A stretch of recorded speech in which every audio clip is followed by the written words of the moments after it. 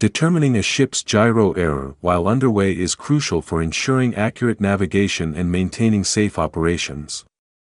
Although the gyro compass on board may have only a minor error, even small inaccuracies in the heading can accumulate over time, leading to significant deviations from the planned route.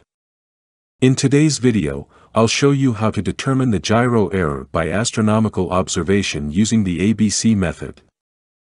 To start, we need to gather the following data. Our celestial body is the Sun. First, take the bearing of the Sun using the ship's gyro repeater. Be sure that the repeater being used is aligned with the master gyro compass. Upon taking the bearing of the selected celestial body, in our case, the Sun, we should also note the universal time, the ship's position, the variation in the locality, the gyro course, the compass course, and the present date and year.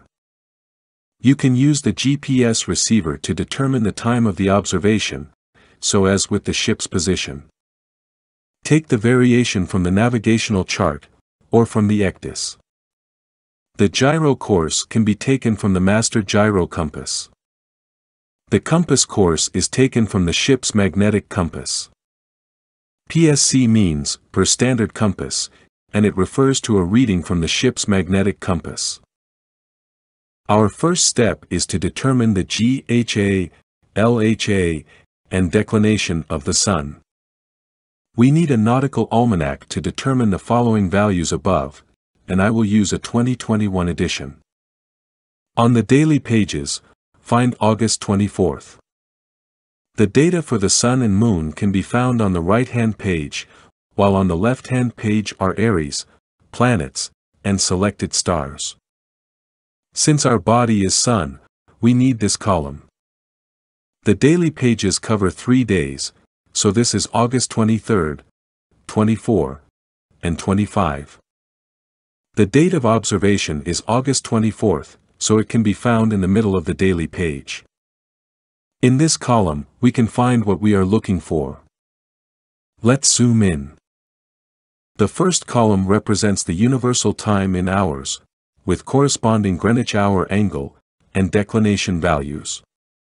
The universal time when the gyro bearing of the Sun was taken was 21 hours, 17 minutes, and 32 seconds.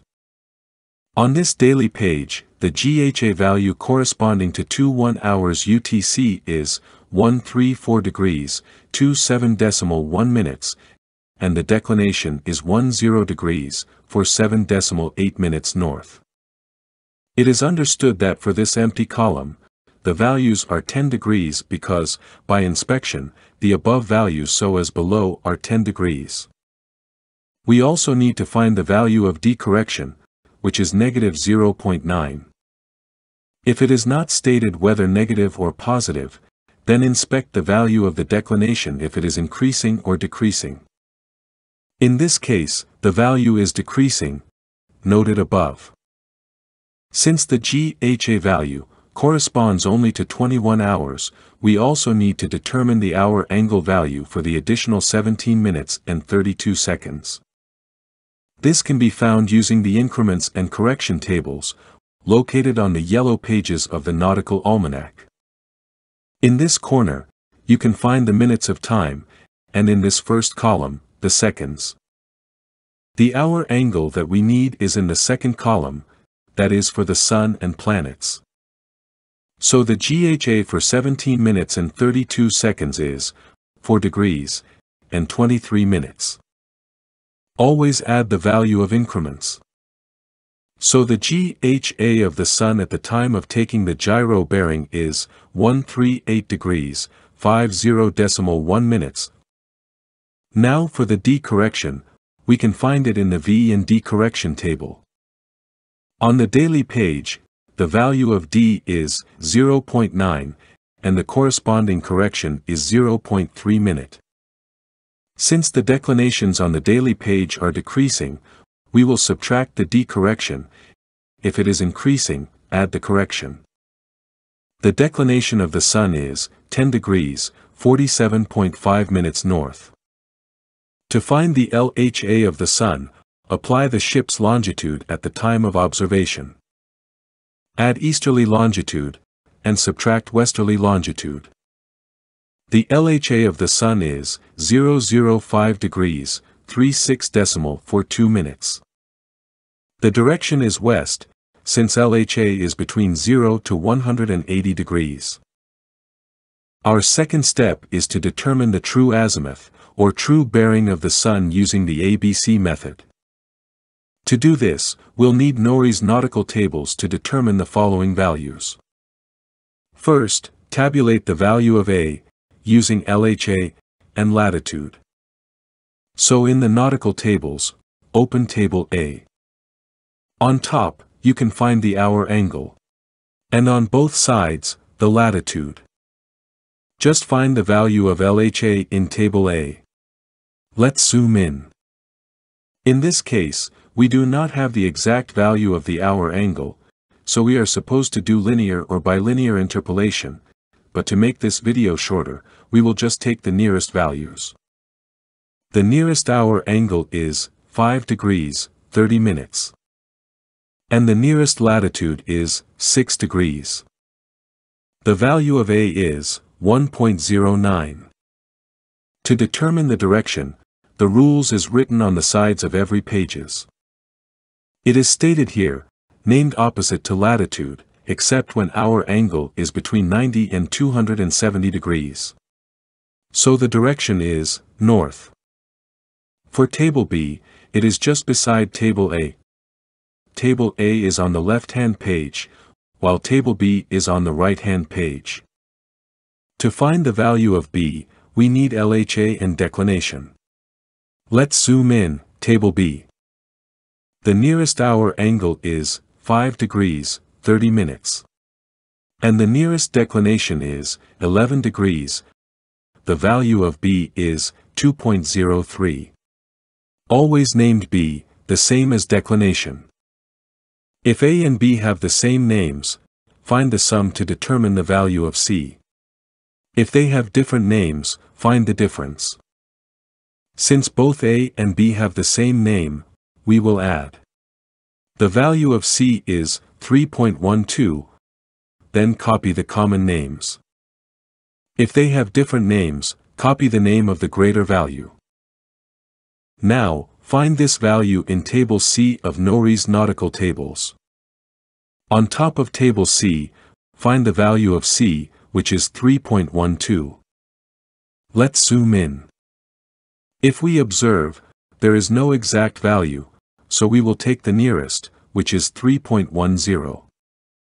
To determine the azimuth of the Sun at the time of observation, take the latitude, or the nearest value, then tabulate. The azimuth of the Sun when the gyro bearing was taken is 17 degrees 9. This is the rules for naming the azimuth. Takes combined names of C correction and hour angle. Our C correction is north, so the prefix name of azimuth is north. The suffix name is west, taken from the name of the LHA. If this is our compass, the azimuth of the Sun is north, 17 degrees, 9 west. We can find the Sun on the fourth quadrant. To find the true azimuth, or true bearing, this is the formula. So the true bearing of the Sun is 342 degrees 1. For the third and last step, we will now determine the gyro error, and the deviation for the ship's heading. The difference between true bearing and gyro bearing is our gyro error, which is 0.9. Just subtract lesser from greater.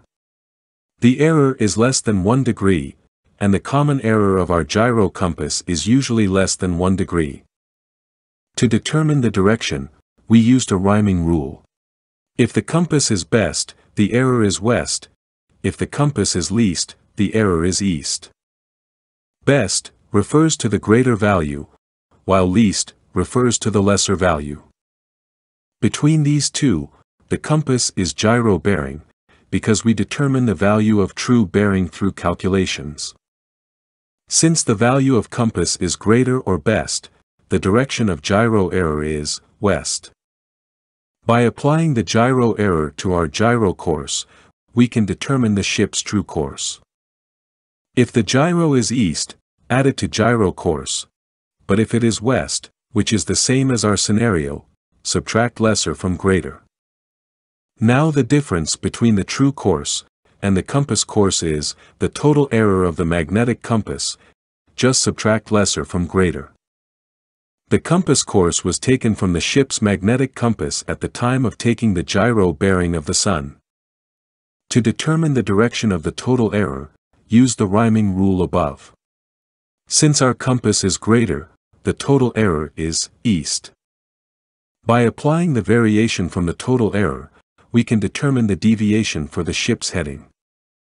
The rule is, always reverse the sign of the variation, so this will become west, then apply big S, or big D. Since they are now different names, we will find the difference. Just subtract lesser from greater. The deviation is 2 degrees decimal 6. Then copy the name of the greater value. Let's check what we have calculated by correcting the compass. Our compass course is 118 degrees.